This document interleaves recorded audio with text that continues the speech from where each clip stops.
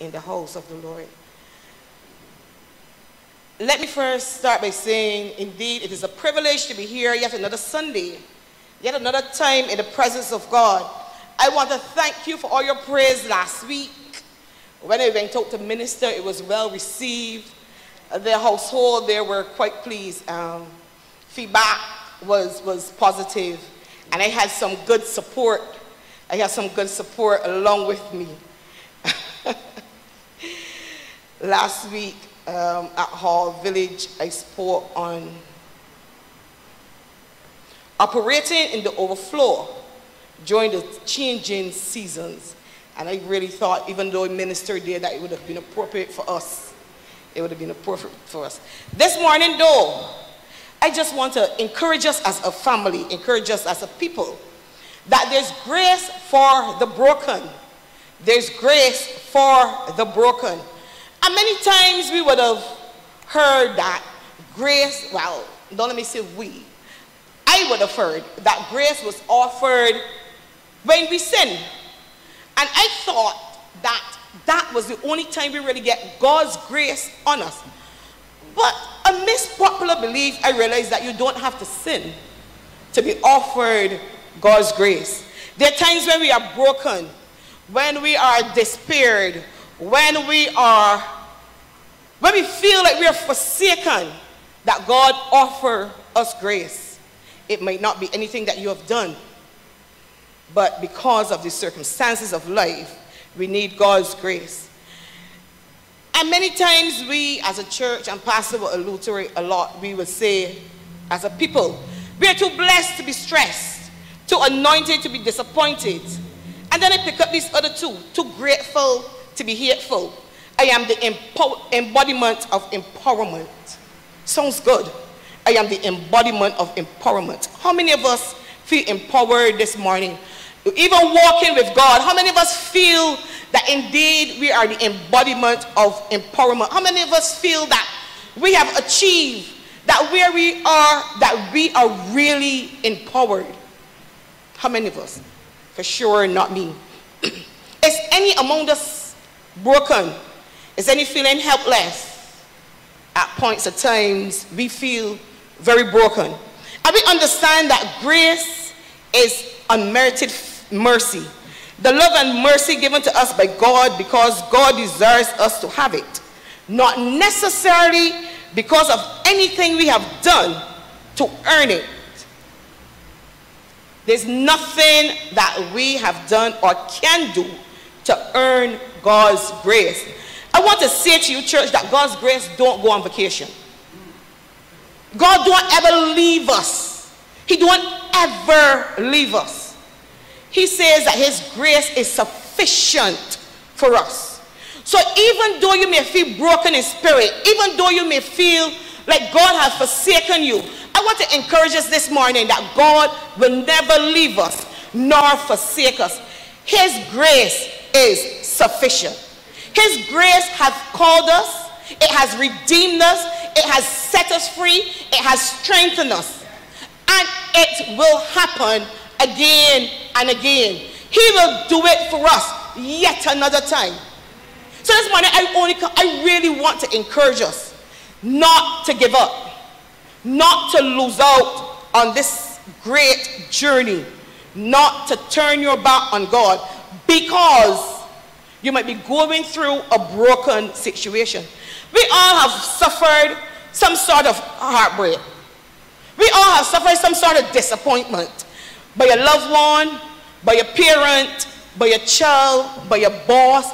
We have all suffered some form of disappointment. But I want to say to us, even though at times our heart is broken, it don't stop us from loving the person that have broken our heart. Because your child or your spouse have disappointed you, you don't just turn your back. You try and you try and you try. God does the same for us. He loves us more than our loved one can love us. He loves us more than we can love our children. Yet still we disappoint him. But he offers us grace. He's offered us mercies. I want us to look at Genesis chapter 16.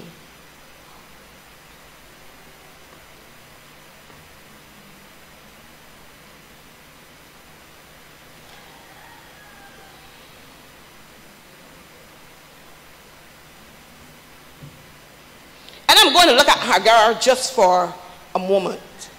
Genesis 16.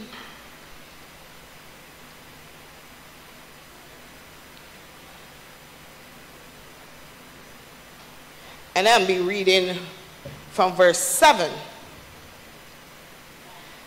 I'll be using the Amplified version for this one.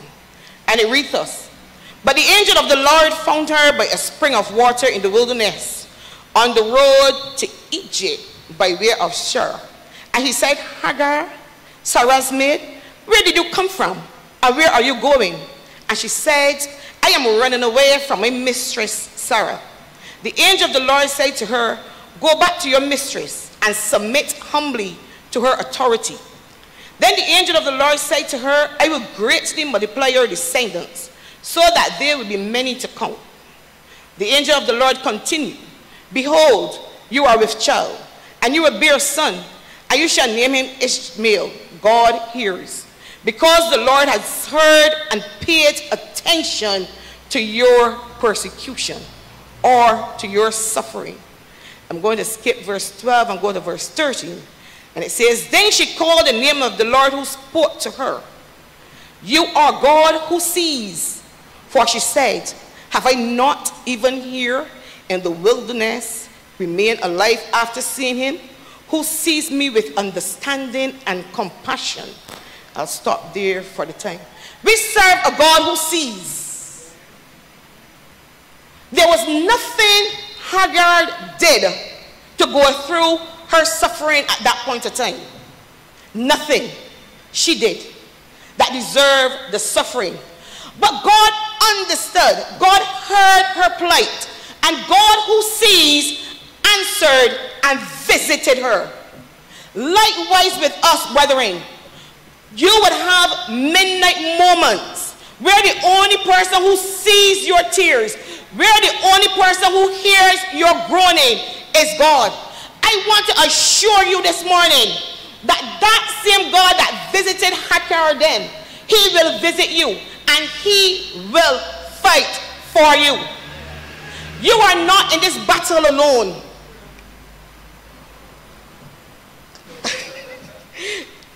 You have a God who sees you, who hears you, who understands you, who loves you, and who have grace above all grace, who have more grace than you can think about, who have more grace to offer you than you might even want at this moment. God sees and he understands. He sees your tears and he's willing and ready to comfort you.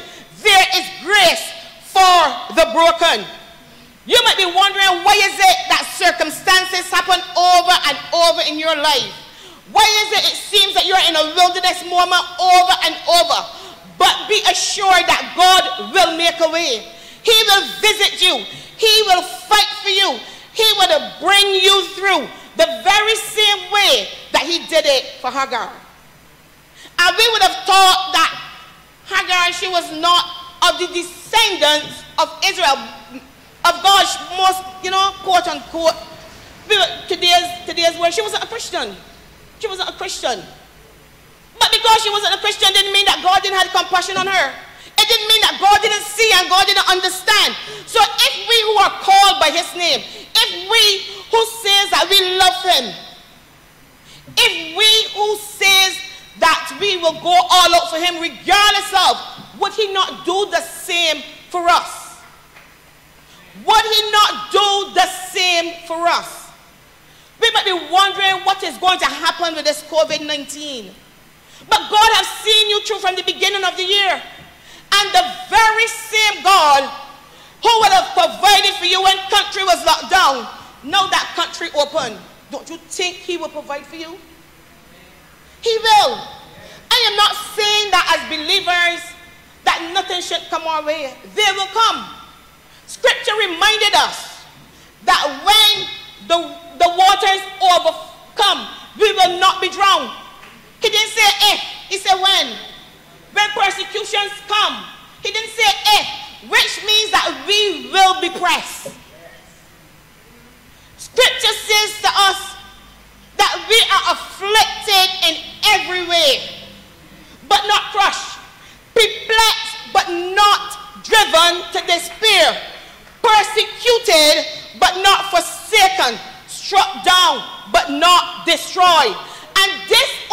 happens because of God's grace for us.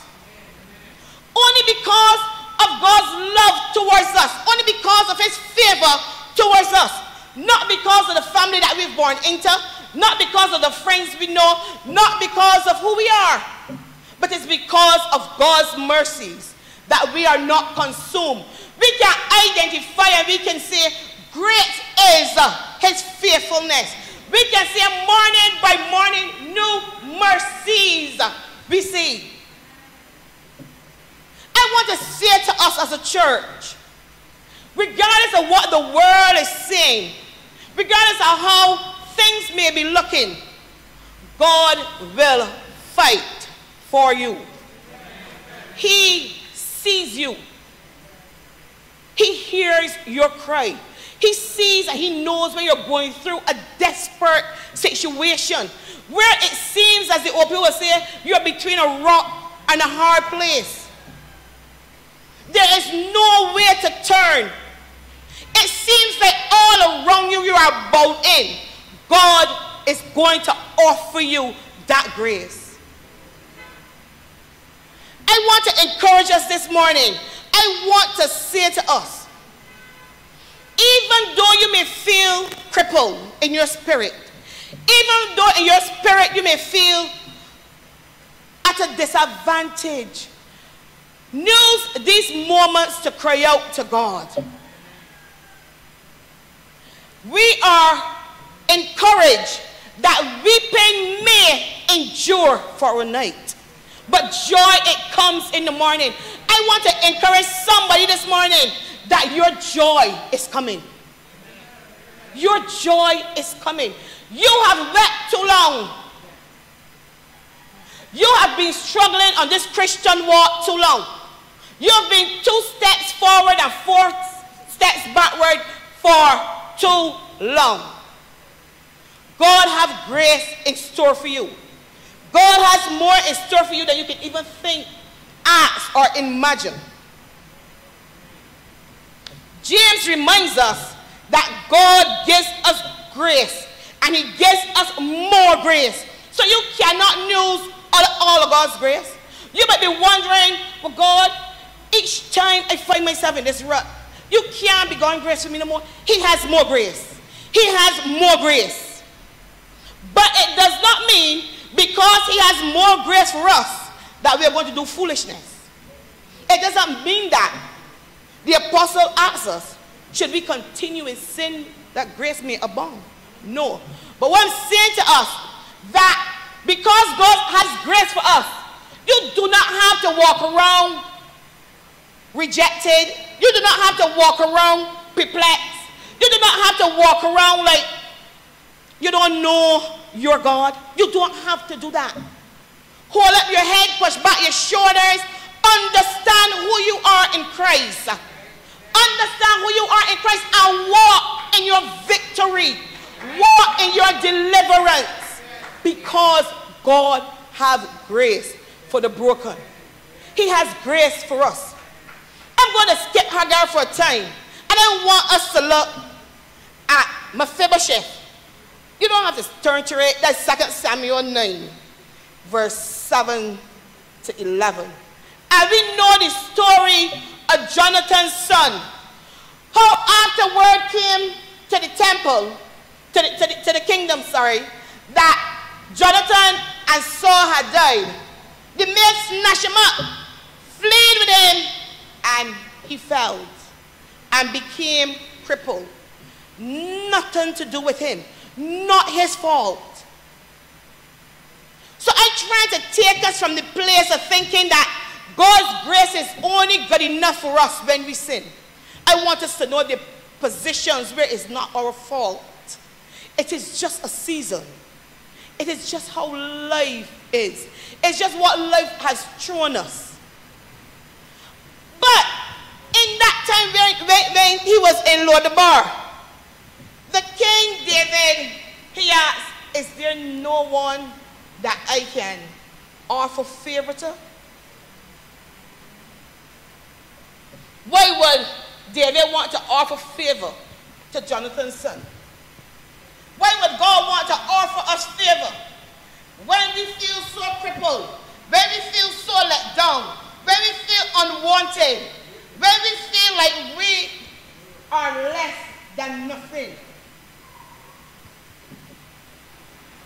why would God, in his infinite mercies, in his love, choose us to be vessels for him, choose us to minister for him, choose us to partner with him? Why would God choose us when we can say, oh, Sister Cheryl is better than me, Pastor Aline is better than me, Brother Ray? We can compare ourselves to a whole set of people, but yet still God has shown you his grace, because there is something within you that God has deposited. There is something about you that is special and unique to God. Might not be special and unique to the person next to you, but it is to God. And I want to say to us, it is not your fault. It is nothing you have done to be broken, but God, he sees and he would answer. When Mephibosheth met David, he asked him, what is your servant that you should notice a dead dog like me? And you know how people get highly offended when somebody called them a dog. But he even went worse than a dog. He said dead one. There's nothing about him. Even as a dead dog, David still thought that favor could have been offered to him. David said to him that he will eat at his table all the days of his life. There's a table that God has spread for us to eat at all the days of our lives. There's a table that he said he puts in the very midst of our enemies, so we can afford to sit down and eat with comfort, because we understand that there's a host of angels that encamps around us. There's a God that sits on his throne, that sees us, that hears us, and will answer. He will answer. Some of you would have lost a loved one during the past couple years, but God has still provided. When we look at our seniors that have lost their husbands, look at them and see how God has favored them still. Look, when they walk into the sanctuary, they walk with a grace, they walk with class, and not because of their children. Don't think it is because of the children. Orlando and Linda, they might provide for Sister Irma, but they can only provide a certain amount. God provide more grace for her. Sister Marsha, people say, oh, Sister Marsha got the children that this and that. But ask Sister Marsha, God has provided for her. There were nights that only she was crying, no one was there. There was nobody to turn to, and God was there. Sister Springer, in the house alone, yes, Livy might be over there, Angel might be coming to visit, but God continues to provide for her. Sister Taylor, we have Ruth and Victor in them, but there are times that she's home alone, and the only body she can turn to is God and say, God, have mercy, and God would have provided. We can go all the way back. We have Sister Monica, we have Sister Joan, that God would have provided and have brought them through. We have Sister Pearl. So the same way that God would have done it for them, don't you think he would do it for us? Don't you think he is capable of doing it for us? That was a question. We have some that have loved ones, and there are periods of time that the loved one is not there, and God has provided. I'm just saying to us, I want to encourage us, even though you may feel broken, even though you may feel that you are less than a dog, even though you may feel that all hell have broken loose on you, that you are the target of the enemy, I want to encourage you. God will provide. He will come true. He has done it before, and he will do it again. There is nothing too hard for our God to do. There is nothing God has already been here. He has already arrived at this spot, even before we have gotten here. It may seem surprising to you. It may seem surprising to those around you, but not to God. He says that he's the Alpha and the Omega. He is the beginning and he's the end, which means the center also belongs to him. Brethren, I want to say to you, continue to walk right before God. Continue to walk knowing that God will fight for you, knowing he will provide for you. I don't only want to look at the Old Testament, but in Luke chapter 1, we come across a gentleman by the name of Zachariah, who was fearful. He was a priest in the house of God. He did all that he could. His problem was he had no children. And in Luke chapter 1, verse 12, let me go up to verse 11. All at once an angel of the Lord appeared to him, standing just to the right of the altar of innocence. Zachariah was startled and overwhelmed with fear. But the angel reassured him, saying, "Don't be afraid, Zachariah.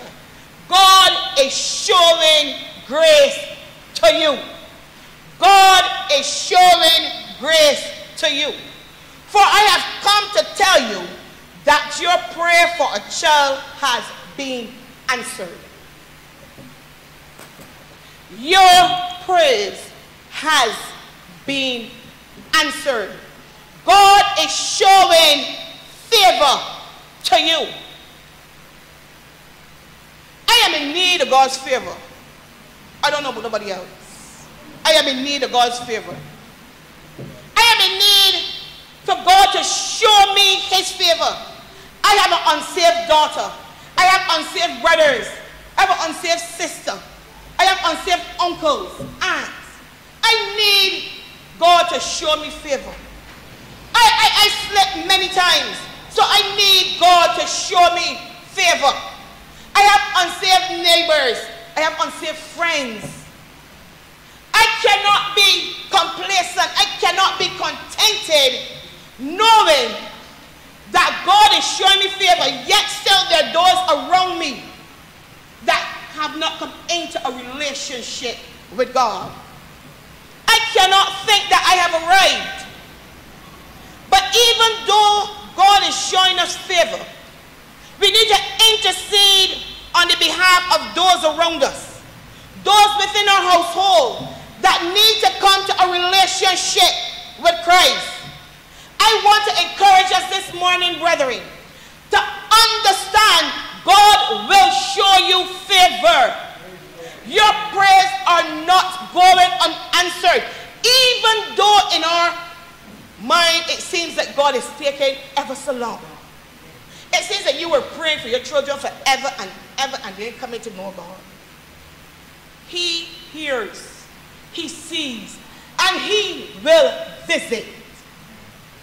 We continue to talk about the God of Abraham and the God of Jacob and the God of Israel and the God of Moses. What about your God? What about your God? Are you serving this same God that the men and the women of old were serving? They said that those were just like us. There's nothing strange to us today that the men and women of old did not go through. I want to encourage somebody today. Even though you may feel broken, even though you may feel like you're not getting out of this bind, you will get out. Do not give up. Do not give up. The journey may seem long. It may seem hard. Do not give up. God has not brought you to this point to leave you. He would have been faithful to you in days gone by. Trust me on this. He will be faithful to you now. He will continue to work it out for you. There's this songwriter, Laura Story, and she has a song named Grace. And the chorus says, I ask you, how many times will you pick me up when I keep on letting you down? And each time I will fall short of your glory. How far will forgiveness abound? And you answer, my child, I love you. And as long as you're seeking my face, you will walk in the power of my daily sufficient grace. As long as we continue to seek God's face, He will provide grace for us on a daily walk. I want to say to us this morning, if you are in need of God's grace, if you're feeling broken, if you're feeling like, I can't serve God because of my circumstances, I'm waiting till I get it right before I give my life to God, trust me, you will never get it right. You will never get it right. It's like sitting on the bed and saying, oh, I have to go to work, but I have to get up and go and have a shower. And you sit there from 5 o'clock in the morning, I have to go and get a shower to go to work. I have to go and get a shower to 5 o'clock in the evening come, and you still saying you're going to get a shower to go to work. If you continue to sit where you are, hoping that someday you will live right and then give your life to God, you got it mixed up. You give your life to God and He will make it right. You don't make it right. You cannot make it right. We cannot fight a spiritual battle on emotions. We can't fight a spiritual battle with I will. We don't have the strength to fight it, because the God book says the battle is not ours. God did not allow you to be here this morning just to hear the worship, how good we can sing, just to hear how I can bring a word, just to see the pastor. There's a purpose of being here this morning. God looked down in history and recognized today was the day you ought to be here. Today is the day that you needed grace. Today was the day that you needed His mercies upon your life. We don't have tomorrow put down. And this is not only for unsaved. We as believers, we have been doing a whole set of nonsense. We have been up and down, seesawing with God. Some of us have been doing the very good things, the right things, walking right before God, but we are still broken. We are still broken. I want to invite us this morning in the presence of God to give it all to Jesus, to give Him your broken places, to give Him your tears, to give Him your despair. I want to say to us, give it all to Jesus. He understands and He is willing and He is ready to show us grace, to visit us where we are at. It doesn't make sense Sunday after Sunday we coming and sitting at God's table and hearing from Him and then going back out the very same way we come in.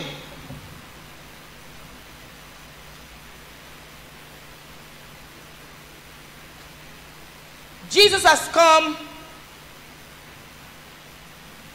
to heal the wounds of the brokenhearted, to set captives free, to proclaim the year of acceptance.